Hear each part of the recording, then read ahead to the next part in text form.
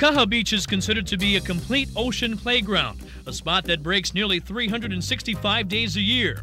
Because of the break's diversity, it is one of the few spots in this world that allows just about any type of wave riding. The 18th annual Buffalo's Big Board Classic showcases Makaha Beach.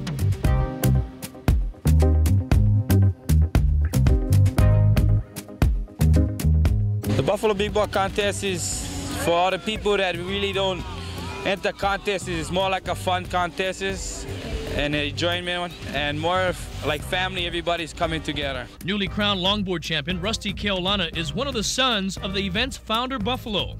There are 10 different events that are held on 3 weekends. The events range from longboarding, tandem surfing, canoe surfing, and one of the newest favorites, bully boarding, for contestants who are 250 pounds and over. This is what happens when you get in the way with 2 big guys. During each event, competitors score points by doing tricks. Each trick must be held for at least 3 seconds. There's the one where you lay down on your back, put your hands over your chest and pray to the Lord because you're in the position of a coffin. There's, for instance, where you sit up, another one, and cross your arms. That's the Buddha, sit down kind of stance. There's another one where you stand straight up. You lean back and you cross your arms. That's called the king stance. The scooter boy, where you grab the water with your foot and actually pedal yourself through the water. So you'd have to do that 3 times in order to qualify for the 3 points that that maneuver is worth. So each maneuver is judged according to a point system.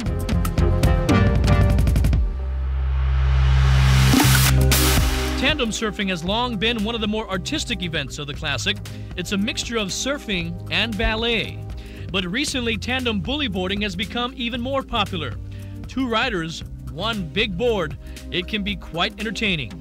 You have 2 people and you have to work with each other with the same tricks what you're gonna have to do. But it's a fun contest with the big bully board. You got things like the TIKI, the scooter boy, COCKROACH, different kind of maneuvers. Is way different from the regular surfing. Perhaps one of the more dangerous events is canoe surfing. Of course, these participants are very experienced, but when you're dealing with the ocean, you're always at her mercy.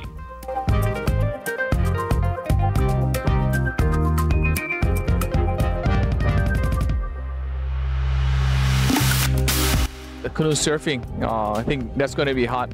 Plus, we're seeing guys from the mainland coming over. Lots of guys from Japan, even a crew from New Zealand might be coming down also. So that's going to be pretty exciting. Plus with the tandem too, lots of the younger kids tandeming also. But what makes this event so successful and fun over the years is the people. For 3 weekends out of the year, the entire West Coast community gathers for one big party.